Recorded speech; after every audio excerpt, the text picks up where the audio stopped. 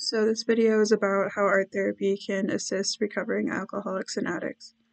Therapy is about bettering your thoughts and mind to better your life, and the addition of art to this process can create a meditative state, a sense of control, a better picture of what the future can look like, and more.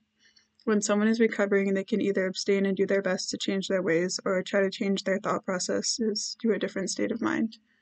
The methods used by a creative therapist can be compared to methods used by a shaman healer. AA is a spiritual approach to recovery, as the creative therapist or shaman is a spiritual healer. In the words of a creative therapist, the process is one of transformation. Miracles happen when addicts open themselves and discover the beauty of their inner nature. Most research of treatment using art and music therapy in accordance with treatments for substance use disorder have been linked to the 12-step model. It's been shown that art therapy helps facilitate some of the steps because the creativity helps one open up and accept their disease, or it can help them create an image of recovery that they can appreciate and look forward to. And in this way, they change their state of mind. And in one study, their findings showed a positive and significant relationship between requiring 12-step meetings as a part of treatment and the use of art therapy and music therapy. This finding supports previous research that links the use of art and music therapy with a 12-step model and suggests that treatment centers continue to pair these treatments with a 12-step approach. The recommended approach is to combine art therapy with the 12-step program, and that helps the process along. And I would agree that this creates another outlet and option for addicts seeking help, and it could be something that they enjoy more and get more out of with the art approach. And in a lot of my research, I only found this in treatment centers. So I think something to consider would be taking these types of treatments outside of the treatment center and having meetings that just focus on art therapy. So one form of art therapy is to have addicts and alcoholics draw their state of mind along the recovery process or their world as they see it.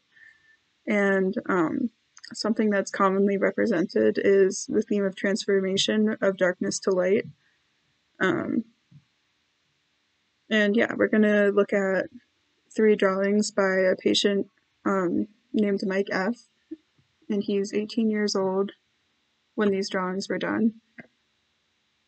And starting out with the first one, his drawing exhibits sadness, fear, and darkness. It's hellish and scary, exemplifying his childhood and addiction.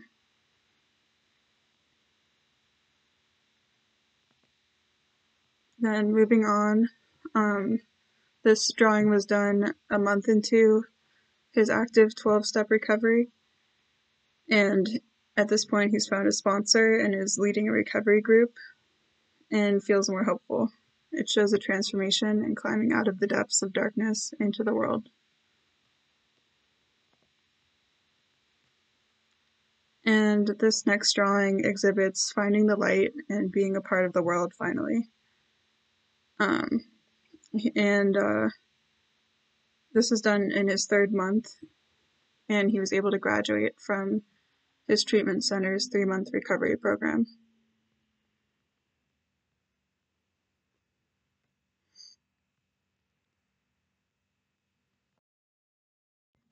And Mike F. is still doing well to this day. So these were just some examples of how art therapy currently helps addicts and alcoholics specifically, and ways in which it works for them.